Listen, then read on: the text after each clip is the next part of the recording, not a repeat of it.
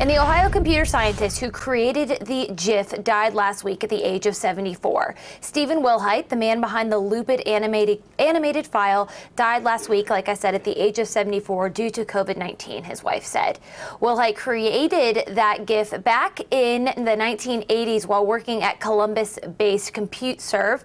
In 2013, while he was being awarded the Webby Lifetime Achievement Award, rather than giving an acceptance speech, a GIF was played for the audience that read, "It's pronounced GIF, not GIF." See, I even am interchanging this right now because I say it wrong.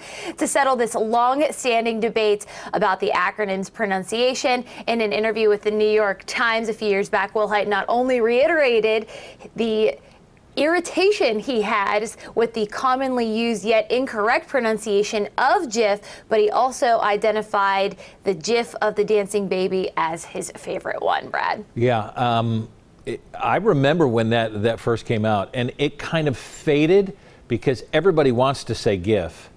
So when everybody decides that it's GIF, then it simply becomes GIF.